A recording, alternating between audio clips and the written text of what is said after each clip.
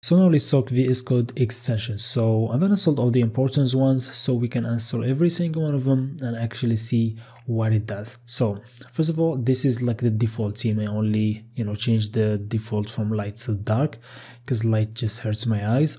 So the first thing we're gonna do is install a theme because this theme is just bad. It's just really bad. So we're gonna go to the extensions store, and here the theme, which is the best one around, is OneDark Pro. So we're gonna choose it, and there's 3 variants of it. So we're gonna install it, and as you see, we're gonna choose from the 3 variants. I prefer the last one, and as you see, it's the best one for me. And also, if we went like to the files, we're gonna see that it's in different colors, more clear ones to understand where you're at. So this is the first thing. The second thing is, you see right here, these icons are pretty basic, so we need better ones. So the ones that I prefer are material, and then they're gonna get the first one, material icon theme, which is gonna give us these icons, which is pretty cool. So we're gonna click install, and then we're gonna choose them from here, and then we're gonna go back, and you see these are the new ones, which are much better and much easier to use. So the thing that we're gonna need also is called prettier. So before that, let's create like something random. Let's go a function that's called e, and then we're gonna have like a const right here, for example, that equals nothing. So this is like normally, as you see, like if we didn't add like this comma right here, it doesn't add automatically, so you need to add it for yourself. For example, if we went and take this way, and we click like Ctrl S to save, nothing changed. That means we don't have an organizer, and we need to have that. So like every time we save, it organizes the code for us and adds these commas if they don't exist. So simply we're going to use prettier. We're going to go right here and search for prettier, which is the best one to use, and we're going to install it. Let's see if it works. So probably it's not going to work in the beginning, so we're going to go to the settings, and we're going to go here to settings, and then we're going to search for on save. Here in formatting, as you see in formatting, you click or check with this one. So format a file on save. That means you format your code when you save, and you see right here a formatter must be available, which is prettier for now. So now we go back and then try again, and sometimes it doesn't work, as you see, even if we add this. And the reason is that we need to add some few things right here. So we're gonna go back to prettier page. We're gonna make sure that prettier is the default one. So we take those inside here, and we're gonna take them, set the brackets, and go back to settings here, and then we're gonna search for JSON, because in VS Code you can upload from install tools from here, or also you can manage them from a JSON file. So this is one, edit in settings.json, and here we have all our settings right here. So we're gonna add this here to make sure that this is the new one. So it's not known now, so let's try again. Probably not gonna work. No, it works.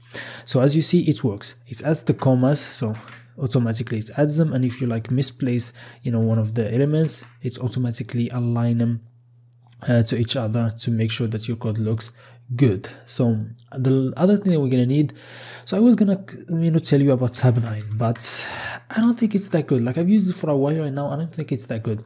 If you don't know what tab 9 is, it's an AI autocomplete tool. So like, you write something and then it predicts the code that you're gonna write, and if you use some code like multiple times, it picks up on it and it shows it like when you need it. So that's what tab 9. We have like 2 tools. There's tab 9, and the other one is called Copilots, which is GitHub Copilot, this one. And from my experience, I prefer this one, so we're gonna install it. So I don't think, I think tab 9 is alright, but I prefer this one. So you're gonna install it, and we're gonna make sure when you start coding, you're gonna see the difference while using a Copilot than not using anything. So this is another icon, another extension done. Let me see my notes.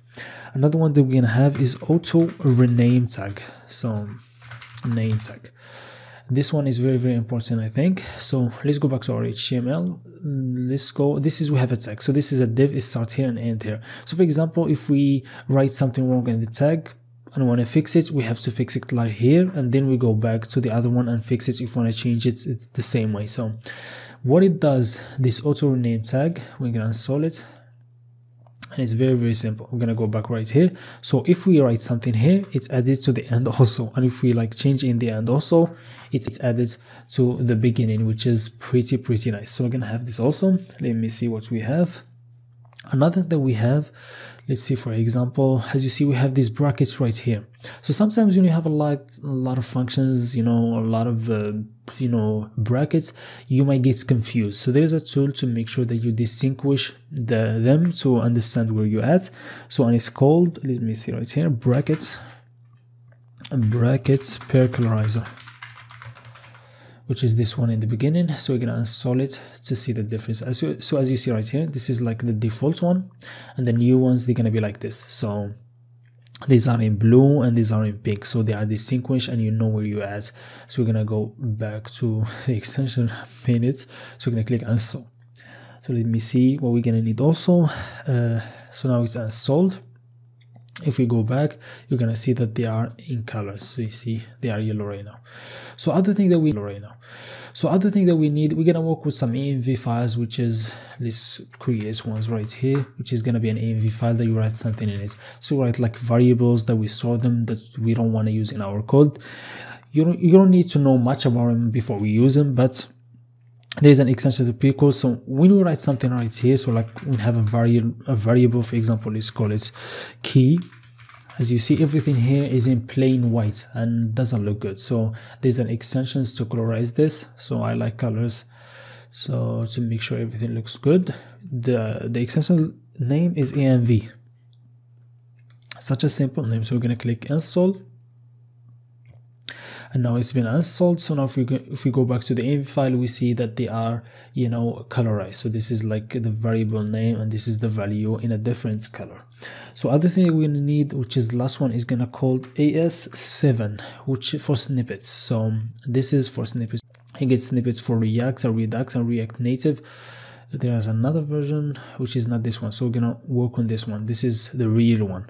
So we're gonna click install. So when we work with our projects and React, like we want to create like a functional component, you know, or any, you know, in Redux and other stuff, you're gonna see we don't have to like write everything. So we're not gonna go and write, like, for example, function and then the name and the brackets and then return. So this, we can create like a simple code like refc, and then it's gonna generate the code for us. So I don't have a React project right here, but believe me, this one is gonna save you a lot of time. So just install it, trust me, and then we're gonna start work. I'm gonna show you exactly how we work. So this is for the extensions. I may forget something, but I did forget something important. So when we work in HTML, for example, we have VS Code have a built-in, you know, tool that's called image, which is like, for example, when I create like a div with a class name, we can go like just point, and then we're gonna write the name of the class. For example, we're gonna name it name. So and we create the class username. If you want to build like when a span with a name, we just name it something, and then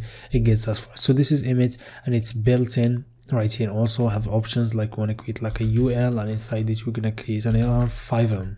So and it's gonna create a 5 li inside the URL. So it's pretty cool. But one of the things when we work on React, when we work with GSX, it's not JS, when I work with GSX and write HTML there, probably is not gonna be, you know, is not gonna give you this option because it's not known there. So there is a way to add this on React, so you can get access and use it there also. So you go to settings and then you search for image, and when you search for image, I've already added here. So in include languages, you can just add it. You click add item, and in the key you write JavaScript, and in the value you write JavaScript React, and then click OK. I've already had it, and then automatically image is gonna work on GSX, and it's found like in settings.json. You're gonna find right here in image.include languages, you're gonna find JavaScript and JavaScript React. So this is the last thing, and I forgot it, and I had to add it to the video so you don't forget. So this is all we need for VS Code extensions. If something new come up, I'm gonna tell you, of course, while we're coding. So see ya.